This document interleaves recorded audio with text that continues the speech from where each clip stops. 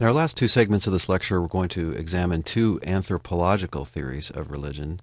You may wonder what the difference between anthropology and sociology is supposed to be.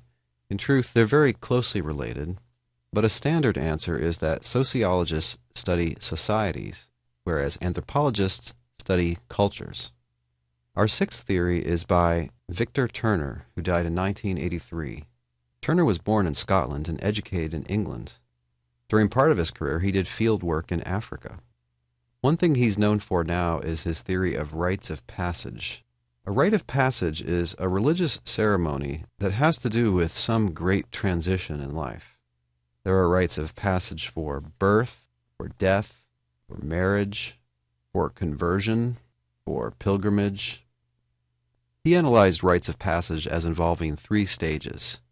He names these stages using the Latin word limen, which means the threshold. The threshold is the part of the floor under your doorway, is the dividing line between one room and another, or the dividing line between your house and the outside world. That's the limen. It's what you cross when you go through a doorway. In the preliminal stage, there's a separation from the norm, separation from the normal social practices and organization. The liminal stage is a stage of transition, and it's rather short-lasting. It could be minutes, hours, days, or weeks, but it's not, generally speaking, something where you stay a long time. And then there's the post-liminal stage where you're incorporated back into society, but now with a different status, having undergone this transition, having gone through the rite of passage. A classical example of a rite of passage would be the Islamic pilgrimage to the holy city of Mecca, which they call the Hajj. We'll look at this in more detail later in the course, but there's a preliminal stage where one travels to Mecca, and one gives up one's normal clothing, dressing in just a simple garment consisting of two pieces of white cloth, at least if you're male. During the rituals of the Hajj, one goes here and there, recites various prayers, does various symbolic actions. Then you're in the liminal stage. It's a stage of transition. And it's a stage where the normal social divisions don't really apply. The rich and the poor more or less do it the same. Everybody, in a way, has been equalized. In the post-liminal stage, you travel back home. But now you're someone who's gone on pilgrimage. In many Islamic societies, you can add an extra word like haji to the end of your name, which represents this new status.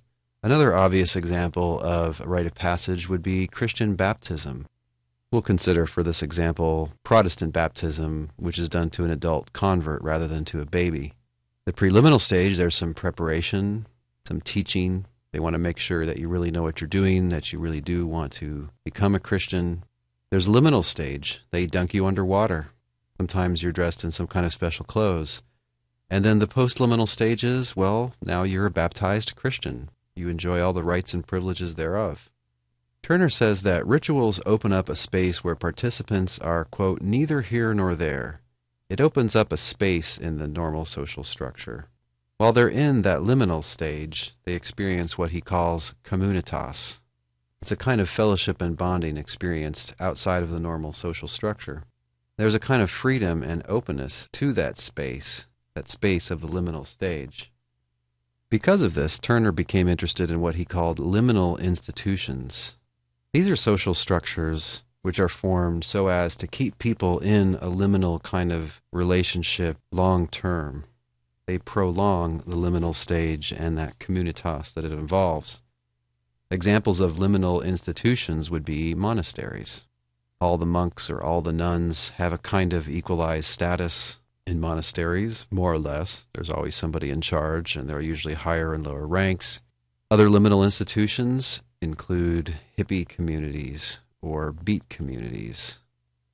During the 1950s, and more so in the 1960s and 70s, in America and in Europe, there were a number of usually small-scale social experiments where people tried to lay aside normal social practices, even things like marriage and especially personal property, and tried to find a way to live together that was somehow better. These people, in Turner's words, aim for, quote, a transformative experience that goes to the root of each person's being and finds in that root something profoundly communal and shared, end quote. Basically, he thought that maybe some different way of organizing human beings could do a better job at bringing out the best in us. Honestly, it's a somewhat romantic idea. Most of these experiments did not work out. It's not easy to live with no personal property. It's not easy to live in close proximity to a big group of people, most of whom you're not related to. It's not easy to practice free love. It may sound exciting at first, but within a couple years, everybody's jealous and hating one another, and things are profoundly mixed up. You have to wonder, then, if this is too optimistic. The idea seems to be that your true, natural, unspoiled self is a really good self. And if we could just bring out everybody's true inner self, then we would have a perfect society, or at least a much better society than we have. But what is this root? What is this inner self that normally doesn't come out? And why should we assume that it's a good thing or that it will result in social harmony? Maybe if everybody just acts all authentically, it'll be worse.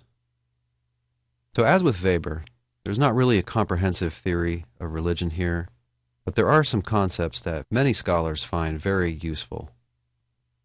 In our final segment of this lecture, the work of anthropologist Clifford Geertz.